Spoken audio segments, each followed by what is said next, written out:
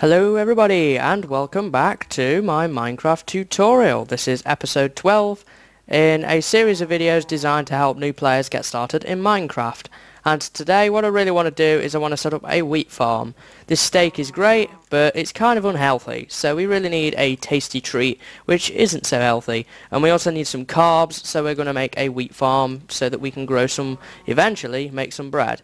Now my cottage is over there right in the distance. I've come all the way over here to the edge of where these mountains are here, and I've marked out where I want the farm to start, and we're going to make a small simple wheat farm today.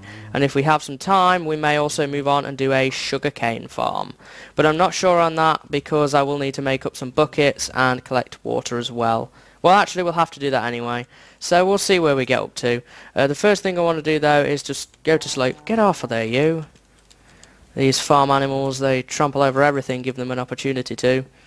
Alright, so let's just grab some rest here and let's begin. So the first thing we really need to do is clear out this land, and as you can see it's full of tall grass. Now tall grass does drop seeds, and seeds are what we use to plant in the ground to grow wheat.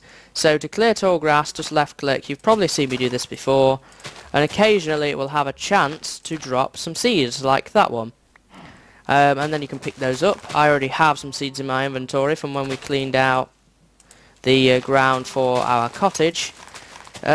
We've kind of felt quite lucky. In a plains biome there is lots of tall grass.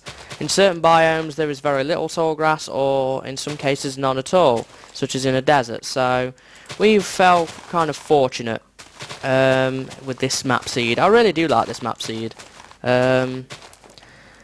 If you want to use it, it's in the description, or you can download the world. They're all available from within the description, so you can do whatever you want with those. Okay, so we've cleaned out the area, other than the farm animals that are lying around, but they'll go away eventually. So I've obviously brought my bed over and my crafting table. Now what we're going to do is we're going to set out a layout for this farm, and I don't have a whole lot of cobble left, so we will have to go and collect some.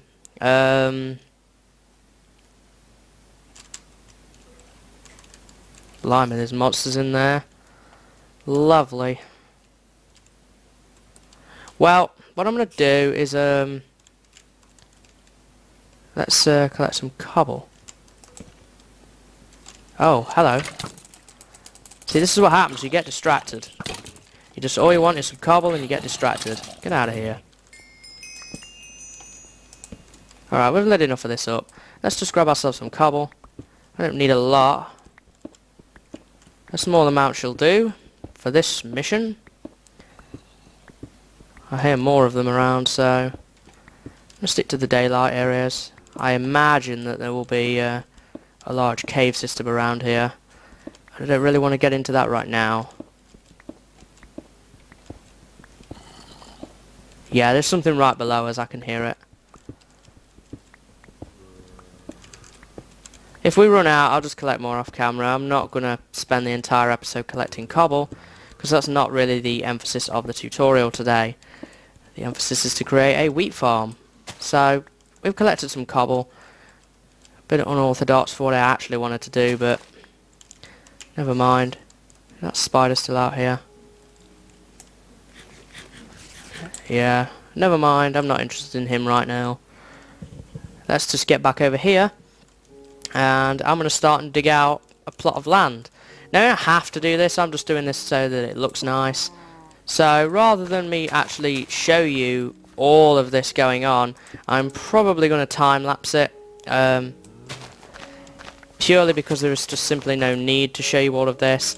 But essentially what I'm going to do is I'm going to make rows. Here's where the wood is going to go, in this slot here for where we walk. Then you're going to have two rows of crops. We don't need three. 2 rows of crops, water, 2 rows of crops again, wood, and then you want cobble here. And we're going to make this 10 long, and this is going to have to get moved out of the way, isn't it? Because it's just being cluttered here. But yeah, let's just pick up this, and obviously I'm going to have to collect some wood, and I'm going to show you in this episode something called a bone meal, and we're going to look at its properties about how it can grow things straight away. And we're going to look at that for growing trees to make wood. So let's see, if we've got this in the middle, 1, 2, 3, whoops, 3, 4, 5, 6, 7, 8, 9, 10 wood, and we want the cobble then to be here. Okay, well, I'm not going to time-lapse it now, we've nearly done it. I thought I might have to, but it's okay. Let's just cut the rest of this out. Oh, I'll add a shovel. I did bring some iron over with me, so I'm not too worried about that. I've put the music on, if you can hear it in the background. I'm not sure if you can or not. Let me know in the comments if you want me to leave it on or turn it off. It might be quite annoying and distracting, like these farm animals. But, yeah, so here we are. We've cut a little patch out now. Let's put down my crafting table. I'm going to need another shovel. I'm just going to make a stone shovel for what this is worth. And we need to cut a path straight down the middle. Oh, I ended up making... Oh no, it's 2 rows because I forgot we put the wood round. So yeah, let's put the wood round now. Well, let's cut a place out for the wood now. Here we go. I'm going to get plenty of dirt out of this as well, which is going to be invaluable. I'm not sure if this is going to be enough, because I know I wanted to make it 10 long. Is this going to be enough slots? 3, 6, 9. This is only 9 long, so I'm going to have to make this one longer. I'm not very good with stuff like this. I'm pretty terrible when it comes to building. Let's put you in here. And let's move you around. If there's any small alterations, I'll make them off camera. I just want to get the general look and feel of it going. So we've got that. Now we need to put the wood around it. Now I do have a little bit of wood, but I don't have a lot of wood. So you fill this in with wood. Try not to place it wrong like I do. So we've placed the wood, but as you can see we haven't got enough. Now I could go all the way over there or over there and collect some more, or there is a tree right there, but there's not going to be enough. So what we need to do is we need to plant a sapling, just by right clicking. I've shown you how to do that before, and then we make something called bone meal. And bone meal is from bones that you can pick up from skeletons, and what you can do is pop it in your crafting table or your small window, and you have the potential to get 3 bone meal for each bone.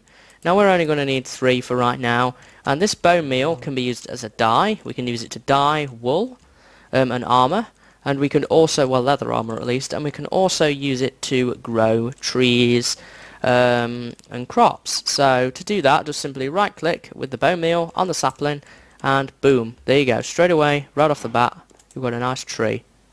And in fact, I don't even have an axe to cut it down with. So let's just, whoops, let's just break off the tree trunk. And I'm going to make myself up an axe quickly here using this wood. I'll just get some sticks here, and let's make an iron axe. I have a ton of iron now, so I can make an iron axe, and let's cut the rest of this tree down. And obviously the saplings will still drop as normal from the tree, and you can continue to do this with your bone meal. Now handily, bones are an easy to acquire resource. All you need is some skeletons around at night time, and you're well away.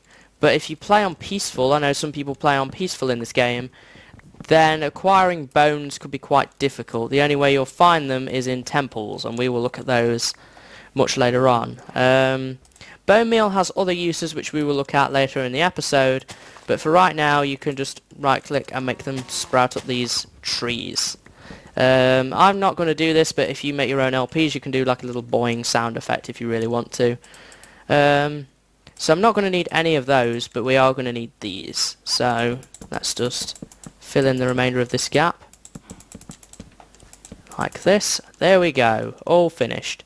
Now what I want to do is I want to dig a gap here, straight down the middle, and we're going to need cobble again, and we want to go down one more, and we're going to fill this with cobble. Now I hope I'm going to have enough. Yeah, we are. You don't have to fill that in with cobble, but I like to do that. It looks a little neater. So obviously these will decay and drop saplings, and I will collect them as they do. The next thing that we're going to do is we're going to make a bucket, and we're just going to use this to collect water as we would normally do, but the water is all the way over there. So what we're going to do is we're going to craft up 2 buckets.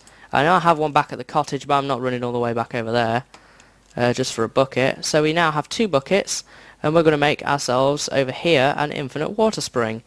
And I will probably off camera or in another episode turn that into a well. For right now we don't need to know how to do that, but to make an infinite water spring you're going to need 2 buckets of water from an original source. For example a lake or pond or the sea, whatever it might be, and you're then going to need to cut a 2x2 square in the ground like this, and you're going to need your 2 water buckets. Put one in one corner and then one in the other corner, and now you have an infinite water spring which you can get more water out of. And we're going to place this water right down in the middle of the stream there, and we're going to keep collecting this until we have filled it completely up with water. But I am going to have to go to sleep again soon when the moon is up, so that we don't end up in a fight with all the monsters that are hanging around just waiting to pop up and try and eat us. We don't need that right now. All we need right now is to do this wheat farm. So yeah, hopefully you're learning a lot in this episode. I'm covering a lot of stuff. So let's just jump in bed. And I promise we will get onto the actual farming very, very soon. There we go. So we've filled this completely with water. You don't have to do this. As long as there's water running all the way from one end to the other, it'll work just fine and dandy. But I like to have it all flat because I'm OCD like that.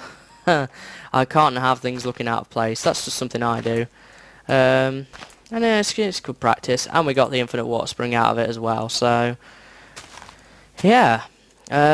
So we've now created our little farm area.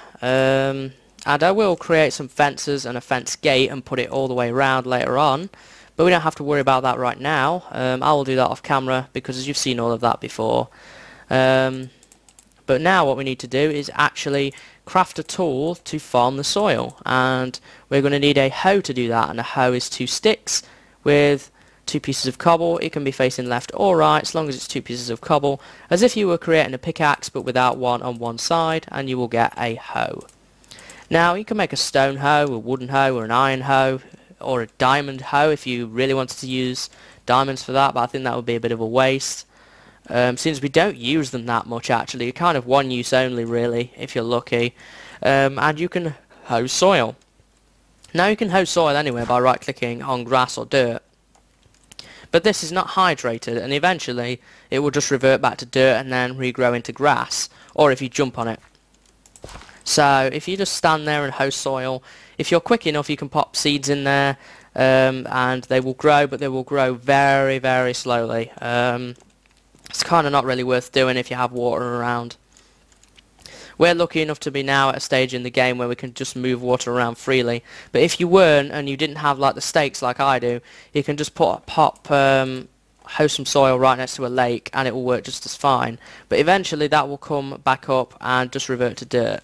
So we don't want that. We want a reliable farm. So to do that we need to hoe it next to the water, and you just obviously right click using your hoe next to the water, and it spreads for 3 blocks in any direction. So that will be 3 blocks here, although it might be 4. I've been told it's 3 and it's always been 3 for me, but it might be 4. I think they changed it, but take it as 3. I've only done 2 because that's all we need.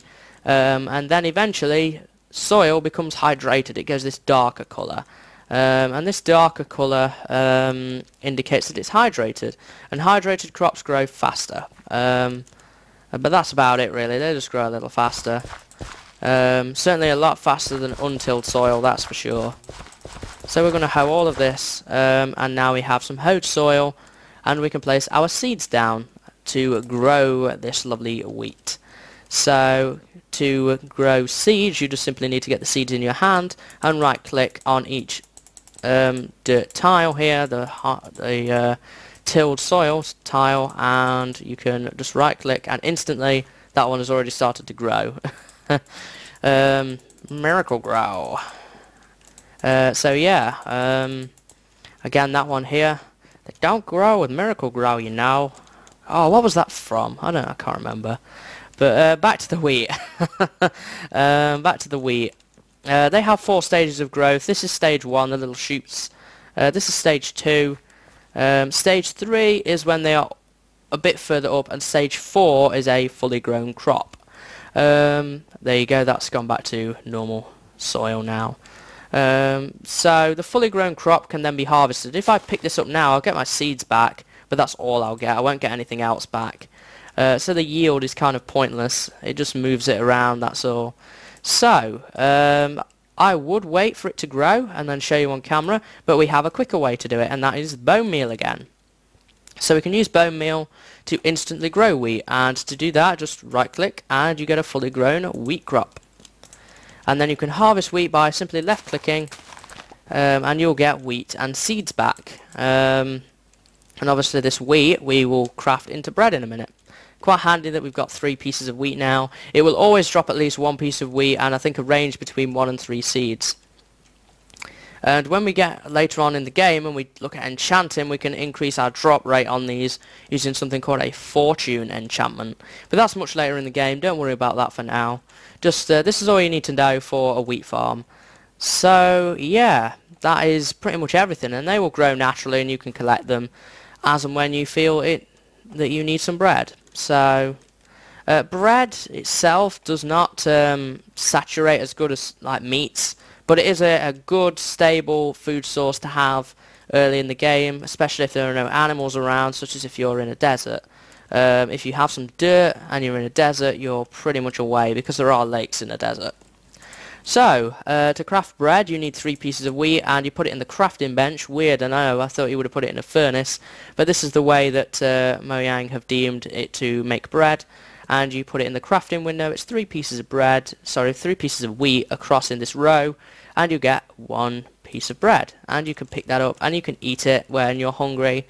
I'm not hungry right now because I'm still filled up, and you will eat that. And that provides an alternative. So yeah, bread is not that great in terms of food. It takes a lot to craft bread. With the new 1.4 update, we have carrots and potatoes, which are a much better alternative. And we will look at farming those in perhaps a couple of episodes' time. I know in the... What the heck is that? I think it's a squid. In the next episode, we will look at sugarcane, and we'll set up a sugarcane farm. But I honestly don't know yet. We'll see. I know there are some pumpkins just over there, but I want to do those collectively together with melons, and to do that we're going to have to do some trading with the NPC village people. So there's stage 3, by the way, of the wheat crop. So villager trading will be coming up soon as well. But yeah, that just about covers it. To be honest, there's not a whole lot more to say about wheat farms. That is pretty much it. So today, hopefully you've learned quite a few different things. Between this and the world download going live, I'm just going to finish all this off here by putting fences and a gate on it. And I'll just use my remaining bone meal to grow trees if I need to. And that pretty much covers it. So yeah, I hope that you found this episode useful and that you've learned something, and hopefully now you can farm wheat in your survival worlds. So let's just round the episode off here. So yeah, thanks for watching, and I hope to see you again in my next episode. I salute you, and until then guys, see you later and have a good day.